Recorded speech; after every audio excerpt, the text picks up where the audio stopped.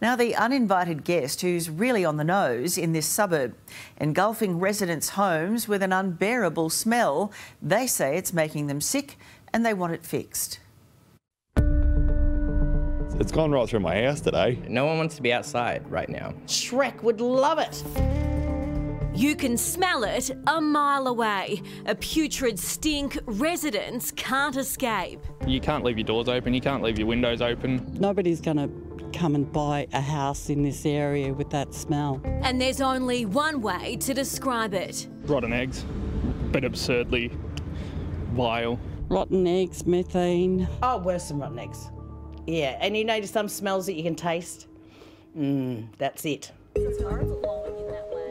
And they've been tasting it for weeks. Thousands of fed-up residents exhausted by the ongoing odour, a colourless gas called hydrogen sulphide. For Charlotte Outram, just trying to mask it is becoming a full-time job. I'm just walking around spraying spray, burning incense to try and mask the smell. Her 14-year-old son, Jaden, rarely leaves the house. I'm prevented from going on my bike to go hang out with friends, go play basketball even. This here is the source of the smell, the stench travelling kilometres away to surrounding housing estates as well as the Cranbourne Botanic Gardens. So as we were driving in, the road was really muddy and it just smelled awful, like the worst smell I could imagine. I felt like throwing up. The gardens, a popular tourist attraction, also now on the nose. It'd probably be a turn-off for people wanting to come in, it was so bad.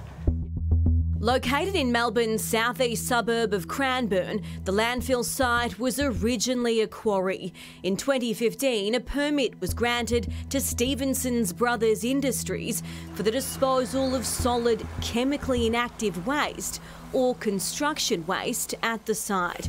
Residents never thought dumping bricks and mortar would cause this sort of stink. But now they're living with a stench that's moved in rent-free. So when the garbage truck comes, it obviously smells? It does, it smells, but nothing like what we're smelling. There's no way known. Melanie Ryan and her son Bo have been breathing easy in Cranbourne West for 28 years, but not anymore. What is the pong?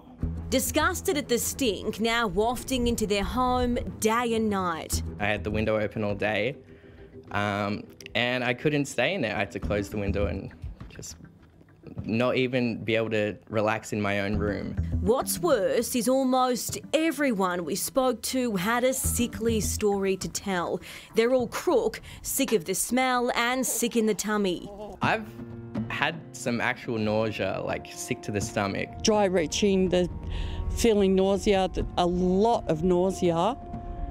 And what do we do? Another side effect of it has been insomnia. I wake up in the middle of the night and you can't get back to sleep. Some residents are extremely sensitive, even at lower doses, and can smell it even before other people.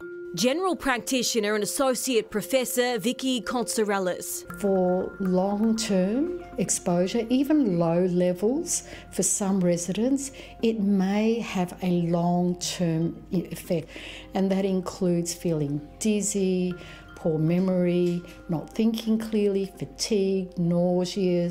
Vicky says residents' mental health is also being put at risk. These residents have been living there for years and they're now having to experience this horrible gas and the smell, and that's impacting their quality of life. But the Environment Protection Authority sent letters to worried homeowners assuring them the smell is merely that, saying there's no indication the odour is associated with long-term adverse health effects. The contradictory advice certainly not settling the unrest.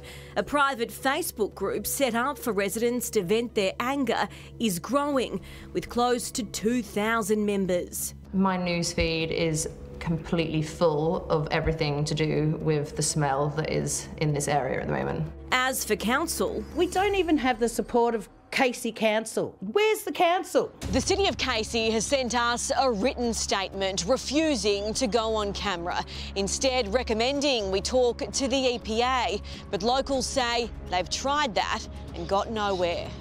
The council's statement said it is aware of the odour and it is advocating on behalf of residents. We need some resolution. We need contact. We need support. Nothing's changed. It's got steadily worse.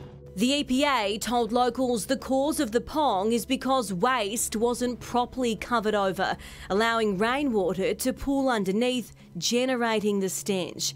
It says remedial notices have been issued to SBI, legally ordering they take action.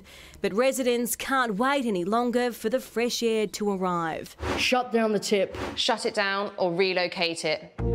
Melanie taking it upon herself to get legal advice. I have contacted Slater and Gordon. I also let the people on the page know that I'd made an inquiry about a class action. SBI, the family-owned and operated company at the centre of the big stink, has provided a statement, sincerely apologising to residents, saying it continues work to address the odour issues by trucking stagnant water off-site. Of course, if you move in next to a tip, you're going to have to put up with the smell. But the tip has moved in next to us. I don't want to live like this anymore, no. SBI says neutralising agents are also being applied and that should provide relief for residents in the next few days.